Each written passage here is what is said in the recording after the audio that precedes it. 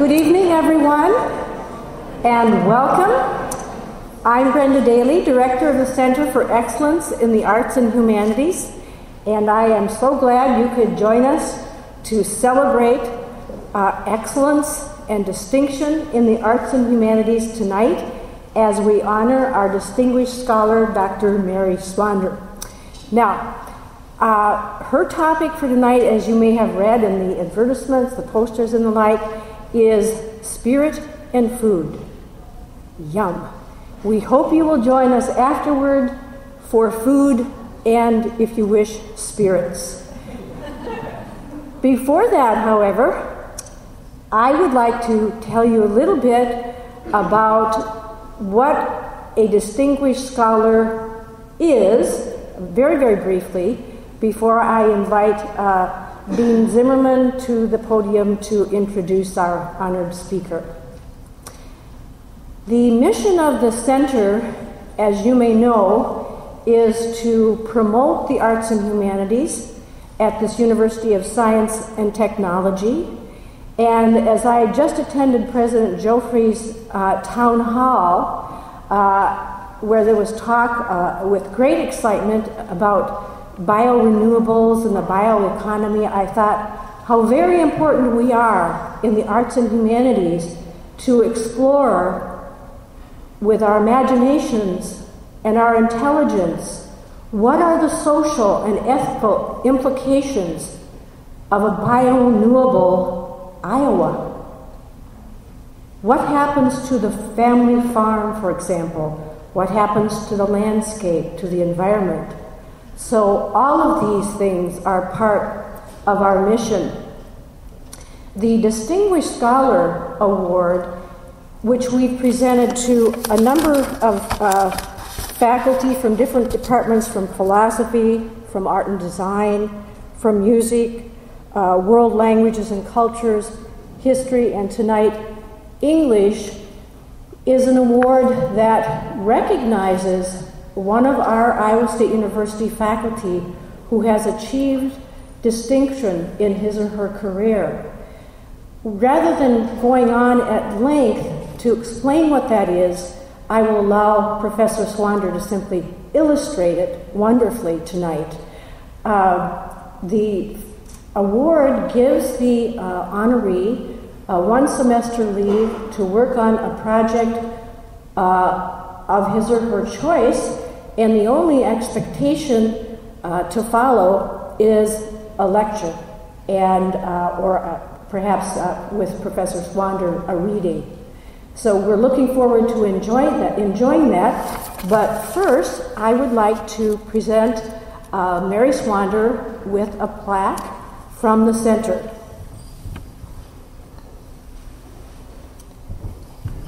It simply names her as the 2006 awardee of the Distinguished Scholar Award. Oh, thank you.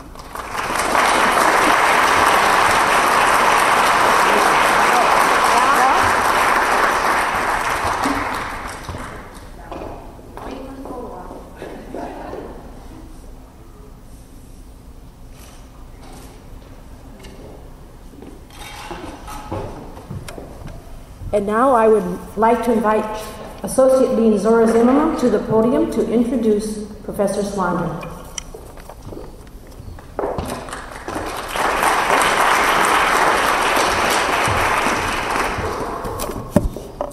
Good evening. It's an honor to be able to introduce Mary Swander, and I'm going to start by doing that in a very formal way. I'm going to read a little bit of her accomplishments over the years, and I'm going to add a few thoughts of my own. Mary Swander's most recent work is a book of nonfiction entitled The Desert Pilgrim, and she is also known for her memoir called Out of This World. She's the author of 3 books of poetry, Heaven and Earth House, Driving the Body Back, which is the first one that I've heard, Succession, as well as a book of literary interviews called Parsnips in the Snow.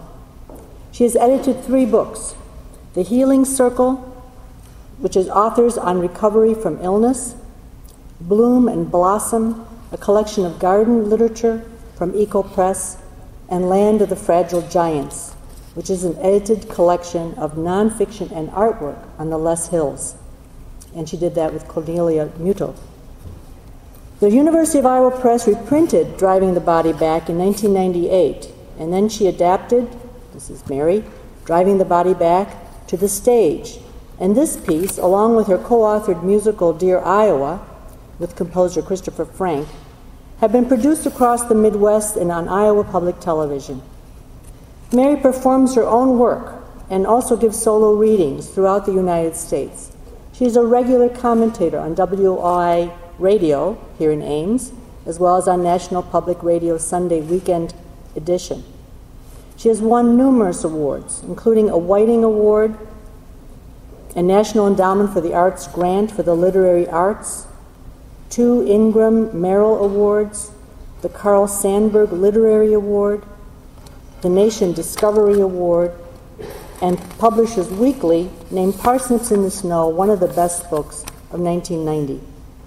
The Garden Writers Association of America awarded Swander the Quill and Trowel Award for Best Magazine Writing of 1993. Wonderful title. Mary Swander has published individual poems, essays, short stories, and articles in such places as The Nation, National Gardening Magazine, The New Republic, The New Yorker, The New York Times Magazine, and Poetry Magazine. She received her MFA from the University of Iowa Writers' Workshop. She's a professor of English, as you've been told, distinguished professor of liberal arts and sciences at Iowa State. She lives in an old Amish schoolhouse, raises geese, goats in a large organic garden, and she plays the banjo. Now, I thought this profile had captured all of Mary's major work, but I was wrong. Her deep love for people and the land also led to her role in another volume called Home Ground. It's a 2006 Trinity publication, edited by Barry Lopez and Deborah Gwartig. This volume is a collection of vocabulary that people use to characterize this country's landscape. It synthesizes geography, history, poetry, geology, and folklore to produce immensely satisfying definitions of physical features of our land. Mary contributed at least 17 of such definitions, ranging from greenbelt, iron range, the side hill, and sod, to topsoil and wood.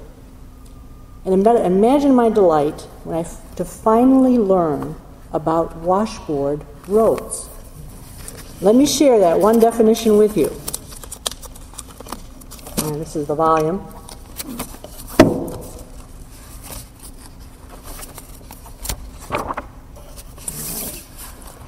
Travel down an unpaved road can turn into a teeth-rattling, bumpy ride that might send a car spinning into the bar ditch.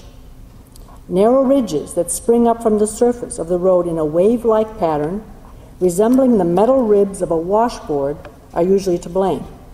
Until the early 1960s, the washboard effect was thought to be the result of peculiar soil, wind from passing vehicles, car exhaust, or impulses from car engines.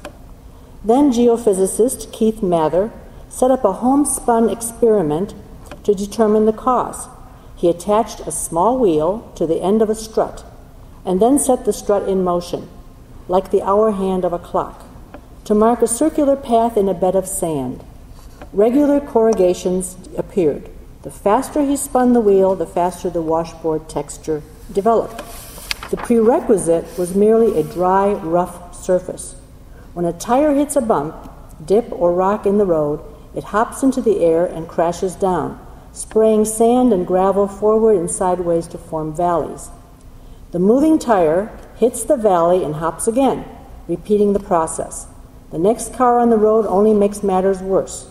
Route 66, commissioned in 1926, was one long, dusty washboard road, crossing the country from Chicago to Santa Monica until it was paved. Today, washboard roads are still found throughout the country on every kind of bare ground. I discovered those washboard roads here only in Iowa. I've not seen them anywhere else. And for 30-some years, I have tried to figure out how that effect is developed, and Mary discovered it. And so I am very grateful through your capacity in doing that. I think you can now also better understand, after hearing that little description of a washboard road, how Mary's role in designing the new Master of Fine Arts program in the Department of English, the program in creative writing and the environment, actually transpired. And of course, a very important part of that environment is food. So with no further development and no further delays, let us bring Mary to the podium so she can share with us her current work. And even more essential than food to the environment is spirit. Thank you.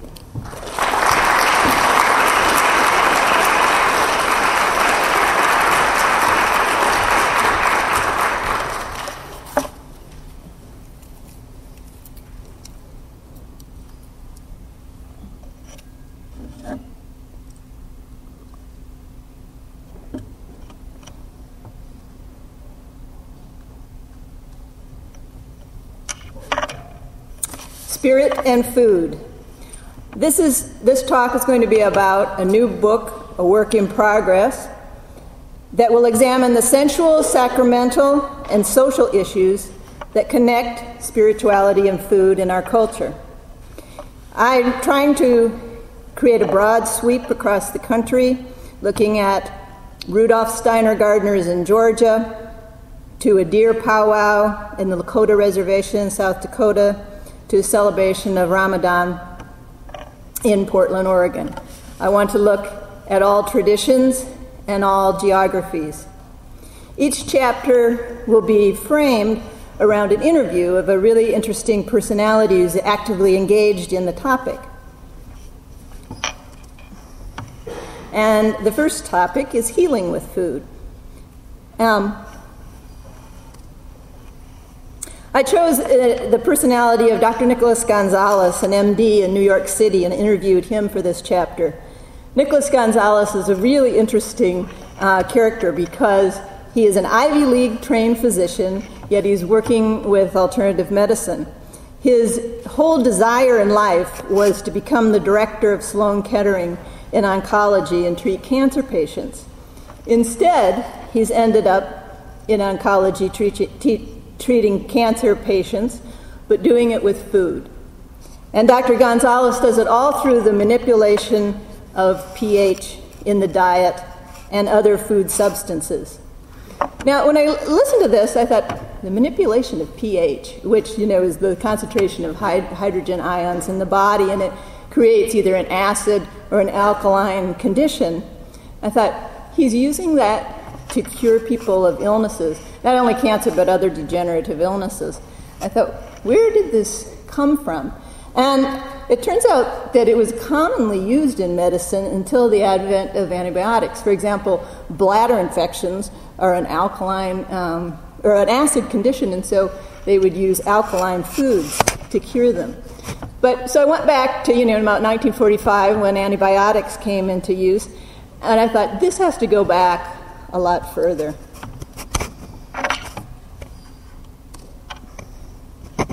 It does. It goes back at least 4,000 years. In the Chinese tradition, I started looking at different traditions with the balance of pH around the globe. In the Chinese tradition, we have the balance of pH, although they don't talk about that at all, but in essence, that's what it is, with the concept of yin and yang. And now it's traditionally known that yang foods, which are heavy proteins, meat, poultry, fish, cheese, are yang foods. And they are warming of the human body. Yin foods are fruits, leafy green vegetables, and they're cooling of the body, yin foods. But I asked this question, okay, manipulation of pH, curing people with foods. I'm looking at spirit and food. Is there a spiritual foundation to this concept? In Chinese medicine, definitely. The spiritual foundation for the concept of yin and yang was a blend of Buddhism, Confucianism, and Taoism.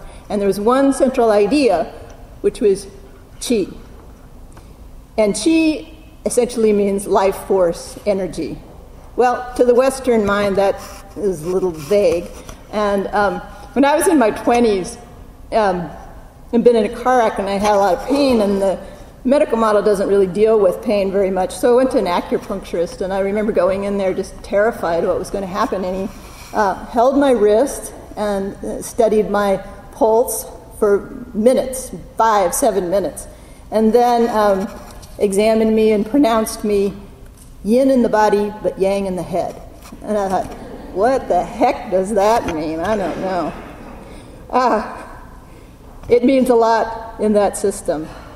That system comes from Taoism, which says that nothing from nothing came something. Instead of a creation myth, the way we might have in Western culture, Garden of Eden, so forth, there's no myth. It's just out of the void came chi. Chi is what first existed, now exists, and there's a mystical element to it, unites all of the universe. So when a person's chi is in balance, they're usually in a state of health. When their chi is out of balance, they're susceptible to disease in the Chinese system. Now, it gets a little more complicated than that. The Chinese system, it looks metaphorical to us, but it wasn't really to them. They had 5 elements that the qi moved through, and that was water, wood, fire, earth, and metal.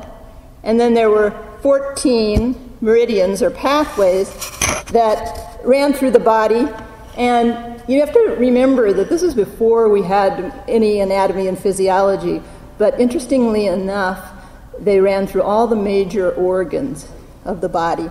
And that's what creates pathways where we hear about acupuncture points. And that acupuncturist that I was working with was the head of the low back pain research team at the University of Iowa Hospital. And he was an acupuncturist. He was Chinese, but he was also a biomedical engineer. And he had mapped out all the acupuncture points on the human body, and it turned out that like 95% of them were on top of nerve ganglia. So there is a definite correspondence that we can understand in our Western model. So how do the Chinese heal with food? Balance of yin and yang foods. If your yang is out of balance, you get a little more yin food. If your yin is out of balance, yang food, diet, herbs, and acupuncture. And now to illustrate this point a little bit more for you, I have my wait staff here from my 306 poetry class, and they're going to come up and they're going to pass out yang foods on one side and yin foods on the other. So enjoy.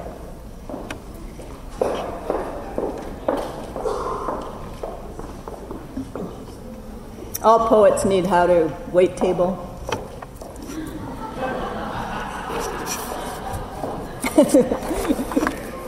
All right, here they come. All right. So we're moving from the Chinese. I began to move around the globe and ask the same question. Was there a manipulation of pH in any other cultures? 4,000 years, the Indian Ayurvedic culture had the same concept. Again, they didn't call it manipulation of pH, but they called it a balance of the human body. And the Taoist Chinese priests, there was an influence. They left China, traveled to India, and brought the concept with them. And you'll see it's very similar. There's some little differences. 5 elements again. Elements are a little bit different. Water, earth, fire, space, and air. But again, the mystical concept, and mysticism, that word has a lot of stuff attached to it, and basically all it means is everything in the universe is connected. So their concept is all is one creation, and instead of chi, there is the idea of life force or prana. Did they have yin and yang? No. Did they have 2 polarities? No. They had 3 doshas. And the 3 doshas controlled the human body. And in Ayurvedic medicine, you really have to spend a lot of time with the patient. You can't do it in the 7.5 minutes that we have in the Western medical model to see a patient and then they're out the door. And there's no one size fits all, one pill fits all symptoms at all. It's adjusting the individual's constitution and metabolism to create a state of harmony. Okay. So, 3 doshas, and all 3 are contained in one person. And usually it's a genetic disposition if one dosha is stronger than the other. And when one becomes very strong, then again you set yourself up for the advancement of some kind of illness. Vata keeps the body moving physically and mentally. And the people that are strong Vata types are slender, energetic, impulsive, hyperactive, sometimes nervous, have insomnia or dizziness. Pitta helps with digestion, and I love this one, the transformation of thoughts. These are usually people of medium build, intelligent, passionate, articulate. Their symptoms might be nausea, hives, rash, inflammation, and their personality downfalls, anger, rage, jealousy. Kapha provides the body with structure and strength.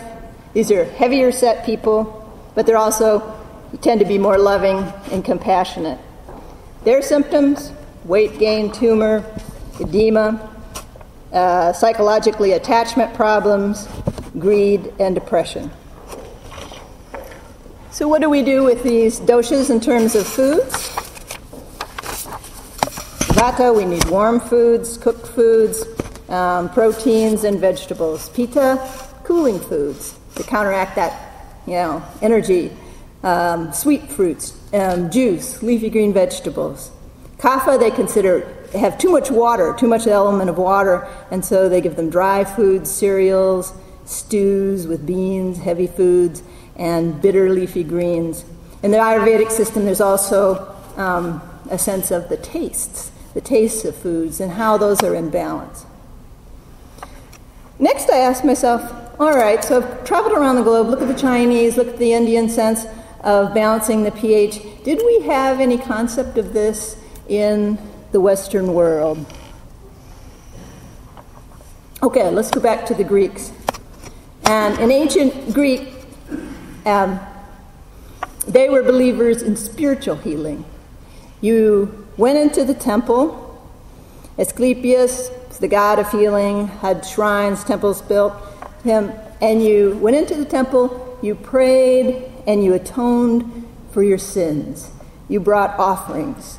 Illness was considered a punishment from the gods. Okay?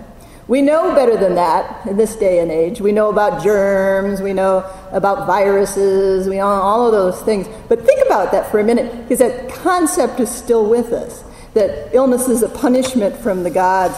I don't know how many times when I've been ill, I have people call me up and they'll say, Mary, you must have done something really horrible in your past life to get yourself in this situation like this. And after I recovered from the remark, I pulled back and thought about it intellectually. And what that is borrowing that sense of spiritual healing and bringing it up to the current time. The Hindu tradition of karma. What did you do in your past life? All right. So along came Hippocrates, and he was what we call the father of medicine. He said, let your food be your medicine, and your medicine be your food. And he thought that spiritual healing was a bunch of bunk, and what we really needed was some science put to the subject. And he was a great scientist. He drew up some scientific guidelines that we still have today. He said, first of all, you need to get the person out of the temple, get them to stop, burning offerings, and actually look at them, okay? Interview them, examine them, keep clinical notes and observations, and those should be meticulous and written down and detailed, and they should be confidential. And those are some of the premises of our doctor-patient relationships even to this day. It was very, very key. Interestingly enough, he tried to move away from the idea of spiritual healing, but what did he come up with in terms of the human body? 2 polarities, 3 doshas? No. 4 humors. Okay, human beings, according to Hippocrates, are made up of 4 humors. black bile, blood, yellow bile, and phlegm. And as you can see there, each of one of those humors corresponds to an element: earth, air, fire, and water. It also corresponds to a season. It corresponds to condition, hot and dry, cold and moist, and it corresponds to a personality type. Melancholic. I love the melancholic in this photo. They're laid out in bed there. They're just like totally down and out. Sanguine energy, the angry personality of the yellow bile, and phlegm, lethargic, slow moving. What did Hippocrates prescribe to balance these humors?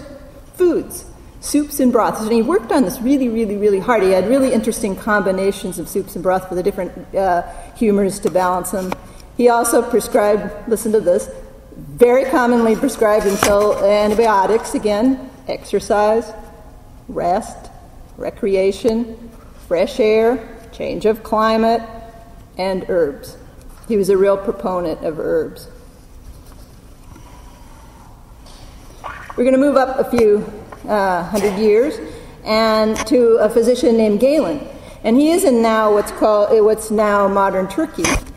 And he was a great anatomist. He really, really wanted to see inside the human body. And he ended up in Rome, and he was a physician to Marcus Aurelius. And he liked to go out and observe the gladiators, not because he wanted to really help them. He was fascinated when they were torn open so that he could peer into their bodies and look at their muscles. And he really gained a lot of knowledge from that.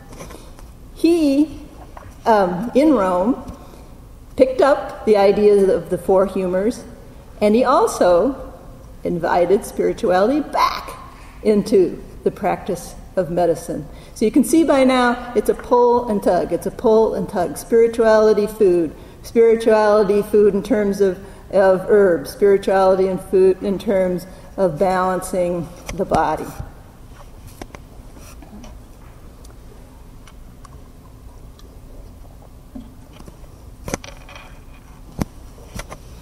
Galen's ideas, spiritual ideas, were that, listen to this, again, ideas that are still out there, we're still dealing with every day in our culture.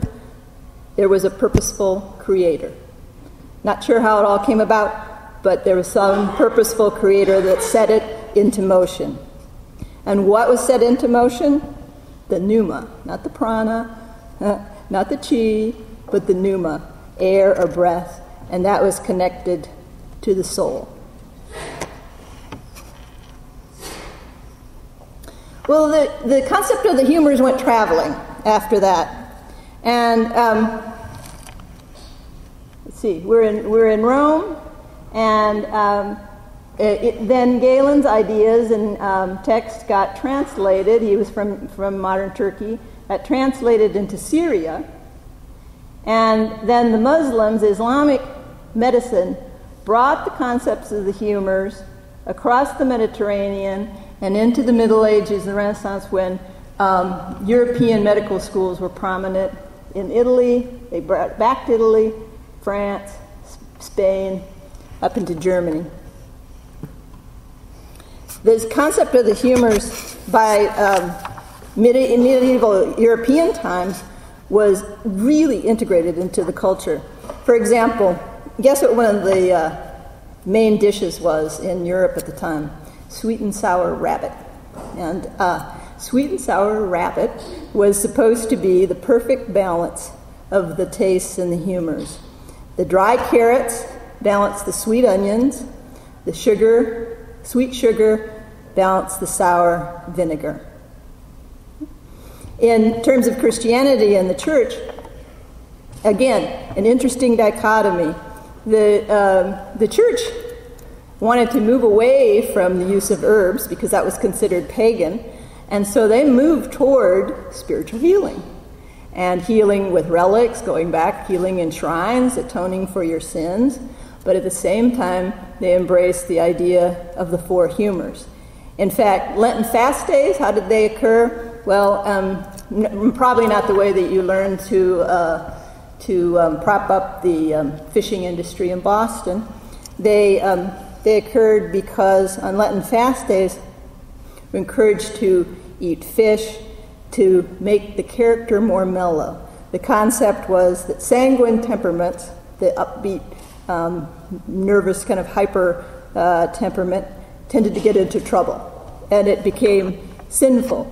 So take away that meat, cool out the personality, cool out the person, and it would strengthen. Meatless days were to strengthen moral character.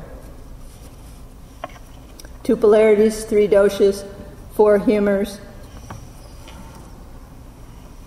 We're back to Dr. Gonzalez on East 36th Street in New York now. We've traveled around that far. And how does he work with foods? He works with 10 metabolic types. He has 10 diets, all different diets, with, as he says, 99 variations. One of the problems I think that we have today in terms of healing with food or even dieting is what diet do we go on? We have the high carbo diet, we have the high protein diet, we have the this diet, we have the grapefruit diet, we have the that diet, and we're all different human beings. We've all evolved differently, and we've evolved in different places, and so according to the metabolic theory, we all have different metabolisms. Ray Tannehill, in his book Food in History, talks about different people evolving in different geographies, and so they select for different metabolic types. For example, in the Arctic, the indigenous cultures ate no fruits and vegetables. In our concept, that they would die. That would be horrible. They'd have a terrible health. No, it wasn't true. They were in great health. They ate diets of 90% fat. They ate blubber. They ate seal and caribou. And they were in great shape. Conversely, in a climate, say, of Mexico that was hot and dry, did they need fat to heat their body up? No. I've always wondered why in hot climates people eat hot and spicy foods. It's cooling. They perspire, and they need those kinds of foods in that environment. So the 10 metabolic types can be further broken down. And they're broken down into components of the autonomic nervous system, the sympathetic and the parasympathetic. For you English majors out there, I'll just give you a little review of how the nervous system works. There's the voluntary nervous system. I can raise my hand up and down like that. And there's the autonomic nervous system that keeps me running, and I don't have to think about it. My heartbeat, I'm breathing, I'm digesting food while I'm standing here, and I don't have to bring any consciousness to it.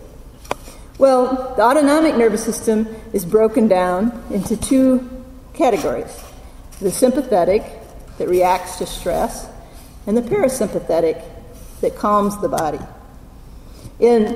Again, concept, think about it, yin and yang. Concept that all of us have those 2 systems going on in our human bodies. One system in some people genetically is stronger than another. Most people are balanced, but you can be born with sympathetic or parasympathetic dominance. This is the theory. Sympathetic has a strong brain, anterior pituitary, thyroid, heart, bone, connective tissue, and personality, active, full of energy, can be irritable, moody, short-tempered. These are left brain people, linear thinkers. They're good at math and science, morning people, and they tend to be acid. If they're highly sympathetic, they usually are high thyroid and can have slightly bulging eyes. Parasympathetic calms the body. They're much more lethargic, going to that end of the humors.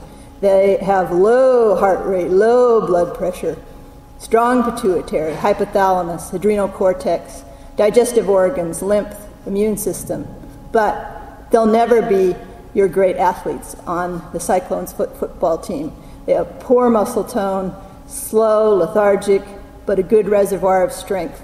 Personality-wise, they're more happy-go-lucky, they're more right-brained, very creative people, but not as good generally in math. And if anything, they're alkaline, and because of that thyroid, they may have slightly sunken eyes. The key is to balance the two. All right, how'd Gonzalez come up with this idea? I thought he couldn't have just been sitting there in Sloan Kettering in medical school and come up with this idea. Well, Gonzalez was a journalist before he was an MD. He graduated from Brown, magna cum laude, Phi Beta Kappa, in English literature. It's a good background for creative thinking. And then he went to medical school. He went to Columbia Medical School. Because he was a journalist, he had a lot of friends who were literary agents. He had a literary agent who came up to him and said, "There's this crazy dentist in town, and he's got an interesting story. He's working with people with cancer, and I think there's a book in this. Could you go talk to him?" Well, Gonzalez went out to lunch with him, and he listened to his story, and he said, "You don't need a book written about you. What you need are really good clinical trials." And the man was William D. Kelly. And he was a dentist, and Gonzalez says, was he crazy? Yes. Was he a genius? Yes. And so he was one of the kinds of people in our culture who's very eccentric, very odd, but yet an amazingly creative, smart thinker. He was a dentist in Texas, and he had one course at Baylor University in nutrition, and that really sparked his interest. He became an orthodontist, and he began to fix kids' teeth, put kids in braces. And in dental school, the standard thought is that if you have crooked teeth, your parents had crooked teeth, and your grandparents had crooked teeth, it's a genetic thing. But what Kelly noticed was the kids were getting brought to him by their parents and grandparents, and they had perfect teeth. And so he began to question the premise of genetics. Sometimes it was true, but not always. So Kelly was a great researcher, and he went to this man was in Grapevine, Texas, which is outside of Dallas, and by himself he went to the library, and he found the work of Francis Pottinger. Pottinger was an MD nutritionist, and he had a TB sanitarium, and he was using at the time, again before antibiotics, so a lot of this knowledge was lost. He was using adrenal cortex to help his patients, and he was experimenting on cats. And what he noticed was his cats that he was using in his research were dying out, and he was feeding them processed food. And so he set up an experiment with 900 cats. I can imagine so many cats for 10 years, over the course of 10 years. And he had a lot of different groups, but basically he had two groups. One group was fed raw food, raw meat, and raw milk, and cod liver oil, and the other group had cooked and processed food, meat, milk.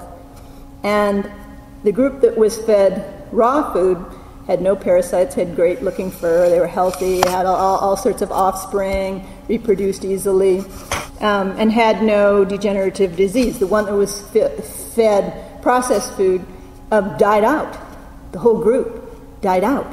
The successive generation, I think they reproduced 2 or 3 times and then died out from cancer and diabetes and all sorts of diseases. They had parasites, terrible fur, the whole bit. Pottinger came up with the idea, the hypothesis, that most degenerative disease had an autonomic imbalance, back to the balance of the human body and the idea of the pH.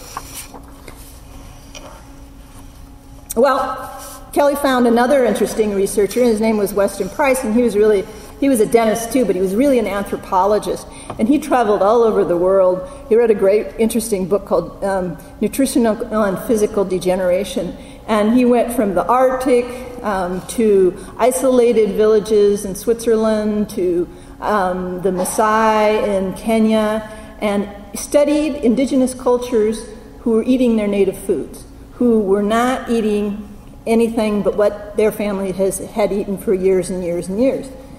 And he photographed them and documented them, and again, this project went on for years and years and years. And what he came up with was that the indigenous cultures that were eating their native diet had broad dental arches, very few cavities, some cavities, but very few, and very little degenerative disease. Then he would go maybe 15 miles away, same culture, same people, same geography, but these people are eating Wonder Bread, a white man's diet of white sugar, white flour, lots of marmalades and jams and things like that. And the next generation, succeeding generations, teeth began to become crooked, dental arches narrowed, increased cavities, and a big increase in degenerative disease, cancer, MS, tuberculosis. And one of the most interesting moments in that book is he goes to Price goes to the Arctic, and he interviews a doctor, a physician who had been up there for 30 years in a village that was eating white food. And TB was rampant. This is in the 1930s. TB was rampant then. And people would come to him from the adjacent village who'd been eating their native foods.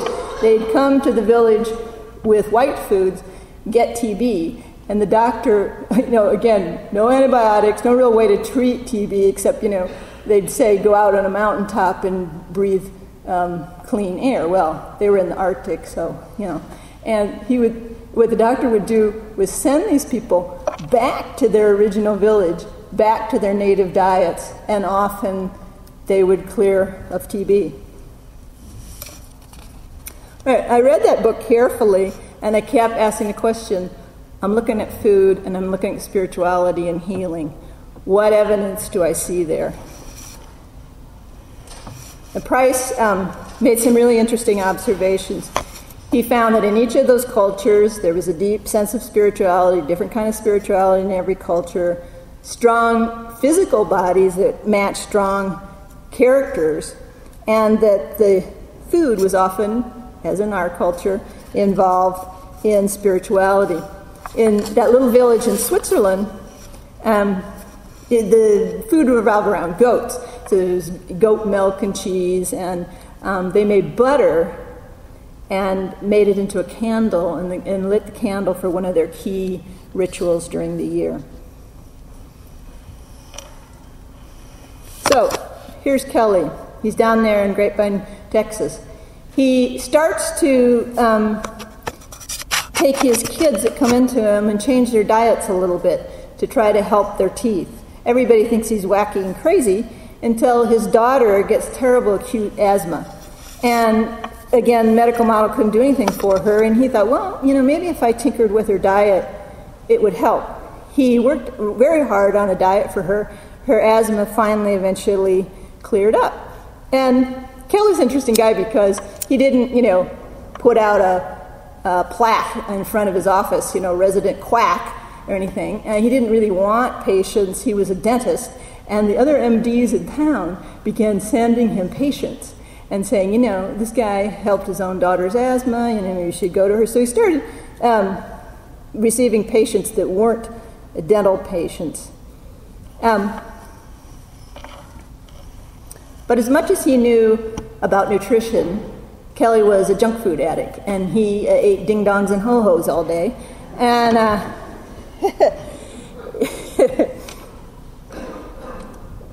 the ironies of this research are amazing. I just kept coming up with these things. And he, in 1962, he got pancreatic cancer. If you know anything about pancreatic cancer, it's one of the worst. You usually have 6 weeks to 6 months to live. He had a terrible case. He felt ill for about 4 years before that. He went to the doctor, said, we can't find anything wrong. Finally, they said, yeah, you're full of cancer. Go home. There's nothing we can do. You're just filled with it.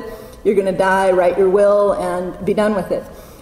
He got really severely depressed. His wife left him, took the kids. There he was dying by himself. And his little Irish mother arrived. And she stepped into his house and he said, what's with these ding-dongs and ho-hos? I mean, this is just terrible. And so she threw them all out the window and filled the house with traditional Irish foods, oatmeal and fish and kale and vegetables like that, and fed it to him. And he started to feel a little bit better. But he had terrible digestive problems, as people with pancreatic cancer do. So he staggered down the street to the drugstore, and he bought some pancreatic enzymes, brought them home, took them, and his digestive problems started to clear up, so he took some more, and then he raised the dose a little bit more, and a really, really strange thing happened. His tumors started to go down. And once again, Grapevine, Texas, he went to the library, and there was a book in the library that had been gathering dust for years and years. It was a book by John Beard. And John Beard was a biologist, an embryologist in Edinburgh, Scotland. And he wrote a book called The Treatment of Cancer, the Enzyme, in 1911. And Beard looked under the microscope, and he was studying the fetus, and he was studying the placenta. And he realized, even with a crude microscope of those days, he realized that the placenta acted a whole lot like a cancer cell, in that it multiplied very, very quickly. And it could go rogue, and placentas do go rogue in women if they're not checked, and they can become a huge tumor and kill the woman. And so he had a theory that cancer is merely misplaced, unrestrained placenta, which we now know as stem cells. Everybody thought he was nuts, dismissed that because right at about, soon after that, Marie Curie came out with radiation, and people started treating cancer with radiation. Well, Kelly thought that Beard's theory made sense because he had essentially discovered it on himself. And he got pancreatic cancer when he was in his mid-40s, and he just died a couple years ago at 79 years old. So something happened there. And then, again, these other MDs kept sending him patients, and eventually he started working with people with diet, supplements, and pancreatic enzymes in terms of working with people with cancer. Again, I asked, spirit and food, was there any sense of spirituality in Kelly's research? Well, he was a Southern Baptist, and in the South, that sense of Christianity infused everything that he did, everything that he thought. And so he had a real deep spiritual component in his program. In fact, then he had a 7-step spiritual program, and it reads just like the 12 steps of Alcoholics Anonymous. So I asked Dr. Gonzalez, I said, so Kelly must have been an old drunk, right? He must have been an alcoholic. Gonzalez was like, what are you talking about? And I said, well, look at that 7-step thing program. And he said, no, he made that up completely on his own. He never even heard of Alcoholics Anonymous. He didn't drink at all. And basically what it was, just like AA, accept the fact you have this, take an inventory of yourself, and do something about it. And his overriding concept was illness allows time for reflection. Most of us don't allow ourselves much time for reflection, get ill.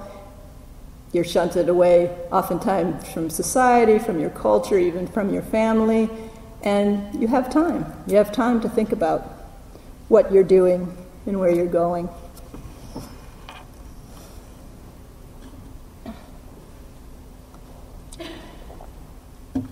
So Kelly retired. Gonzalez finished medical school. He studied Kelly's patients. He studied 10,000 of Kelly's patients. And he was under the directorship of the director of Sloan Kettering at the time, who really, really supported his research.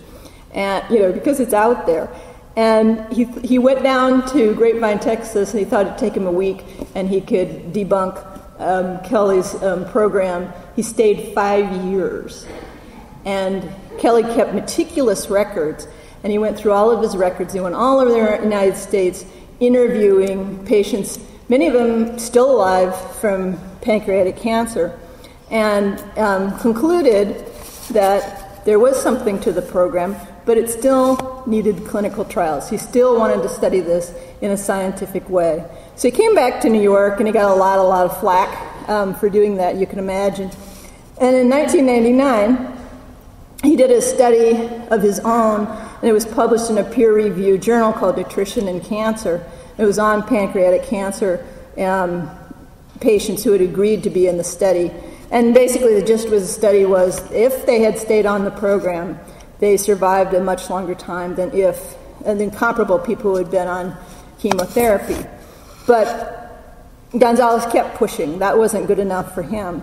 And finally he got our Senator Tom Harkin and Dan Burton, Democrat and Republican, interested in what he was doing.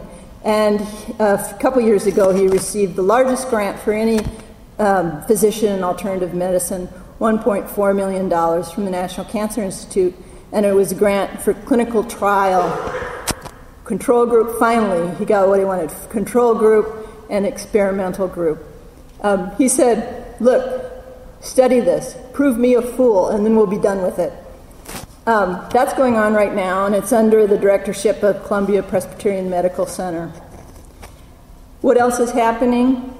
If you just tool through the literature, there are many, many things that all come back to this idea of food, spirit, curing people, treating illnesses. University of Michigan, there was in 2003, there was a study of breast cancer, and what they isolated a stem cell in breast cancer. They said, we've been attacking the whole big tumor, and really what the problem is a stem cell that's gone rogue. So healing with food. At the end of my interview, I asked Dr. Gonzalez, so you dropped the Kelly spiritual component. When he went back to New York, he dropped all the 7 steps and all those things. I said, so do you think that illness is completely physical, the balance of pH, or what's your theory? And he said, okay, look, I have 300 breast cancer patients, women breast cancer patients. 282 of them had an abusive alcoholic father. Put it together for yourself. And you can see in that scenario, physical, emotional, spiritual. He said, when I was working with Kelly, I asked him the same question. I said, so, do you think it's all physical? Or what? And Kelly turned around to me and he said, it's 100% physical. I thought, oh, okay, then. This is Gonzalez talking. He said, a few minutes later, Kelly turned around to me and he said, it's 100% emotional. And then he said, about 5 minutes later, he turned around to me and he said, it's 100% spiritual. And Gonzalez said, oh, come on, what are you talking about? And he said, no, I mean it. It's 100%, 100%, 100%. And at that 100%, I will leave you tonight. And I want to thank the Center for Excellence for Arts and Humanity, Brenda Daly, the wonderful introduction that I received, and all of you for coming tonight. Thank you very much.